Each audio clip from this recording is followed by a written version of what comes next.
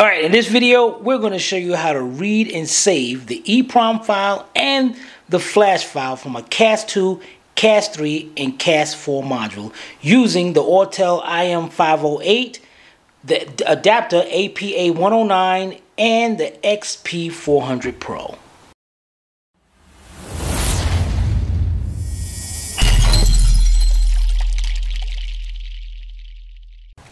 Alright guys, the first thing you want to do is open up your CAS. Now your CAS, to take out the circuit board, to open this up, there's going to be 4 clips. 1, 2, 3, 4. And they're very simple to open up. That's all you have to do is take your flat screwdriver. No, sometimes it's not that really simple. So let's start from this side. What you want to do is I want to take my 2 fingers and be pulling up on the connector. Take your screwdriver right between there. Just pick that tab up just a little bit, and at the same time you're picking up on it. Now see, I picked up on it and it stayed in place. Then the other side might be kind of dark for you to see. There it is right there. Pick that up. Now you got that side popped up. Then you go to the other side. 1 and 2, and just go back and forth until you take that out. Now, the reasons why you might want to do this procedure, what we're doing is, 1, you either want to put in another DME, a used DME or a new DME on the car. 2, replace the CAS itself. Or 3, make a key by file. And so you're gonna need these. All right, we got this set now. Let's move on.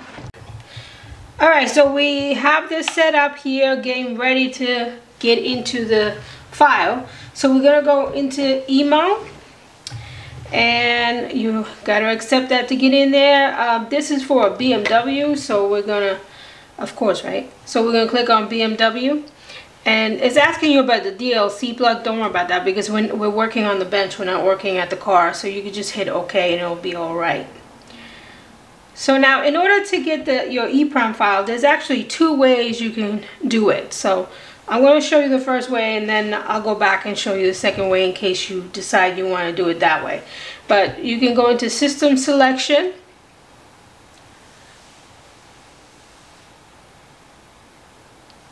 And then we're going to go into the immobilizer. And this is a CAS3. So if you don't know, it'll tell you on the label right up here, CAS3. So then you know which CAS you have. So we're going to click on CAS3. And then we're going to go into ECU operation. Alright, this is just letting you know, you can always click on the I right here if the little blue circle is there, and you can get a little bit more information if you have any questions. Okay, so now you got to pick which chip you have. So if you don't know which chip you have, it's right there, in case, I'm not sure if you can see that.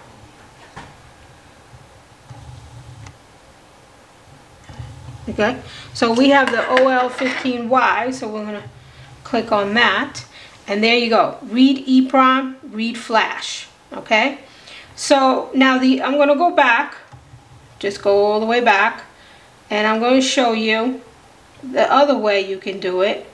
So once you're on this screen, if you hit ECU renew, you can get that way as well.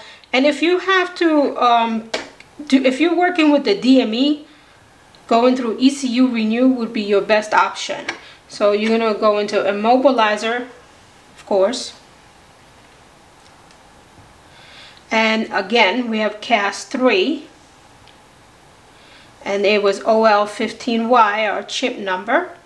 And then here you would go into ECU operations. Again, if you're working with the DME, if you're trying to program the DME, then you would go into renew, but we're not doing that today. We're just going to hit ECU operations again with the instructions, and then here you would have where you can read the EEPROM and the flash. So now the next thing you have to do is click on that little blue circle, and they put that little thing in the wrong spot if you ask me, but make your screen bigger. So right here you have all the steps that you have to follow. So you would have your APA 109, okay? And here they show you all the soldering points. It shows you the color of the wires and all the soldering points on the CAS. If you have a CAS4, it's going to be different soldering points than this. You're still going to use the same plug, APA 109, but it's different soldering points. So please pay attention to this little diagram right here, because that's going to really help you out. So now a quick tip on this.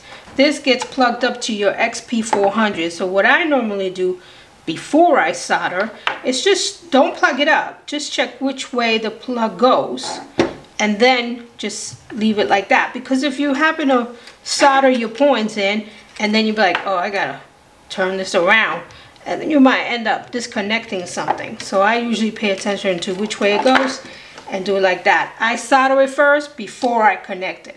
So let's go ahead and solder everything and meet back over here. Alright, I'm all done soldering my points, and I plugged it up to the XP400. Make sure your XP400 is plugged up to your IM508. And then we're going to hit read EEPROM.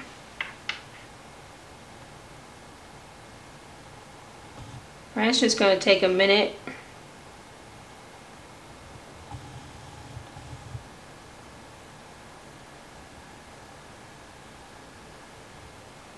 Alright, now it's reading.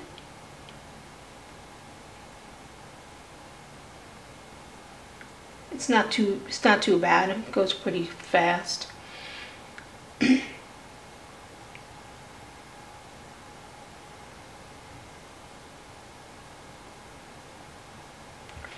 And now you get to save your file. So they give you a suggestion of a name up here. You could either keep that, or you can make up your own name. So if you want to make up your own name, just click right there and you get your little keyboard. If you want to keep that name, just hit save. That's all the way up here. And EEPROM filed successfully. Or read EEPROM filed successfully. Then you hit OK. And then you can do the same thing with the flash. It's always good to do both. So you're going to hit read flash.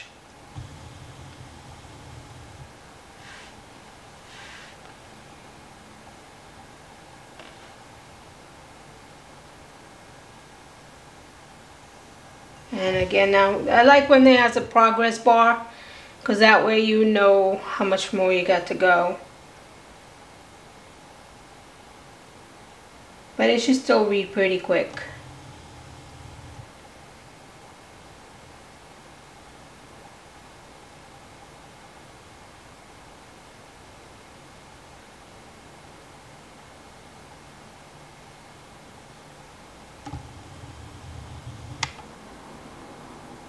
So much for quick.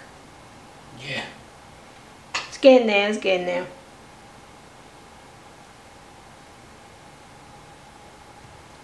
Well, we do see it doing something. See the light flashing on the thing, so. Well, I guess it's obvious. We see the progress bar. So. Right.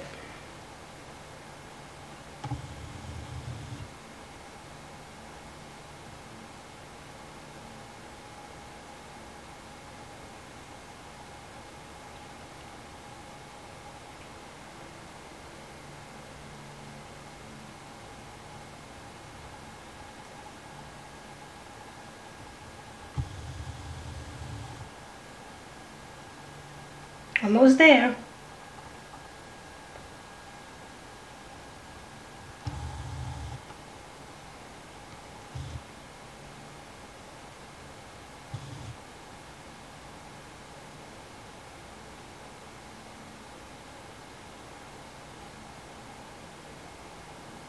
Alright, same thing here.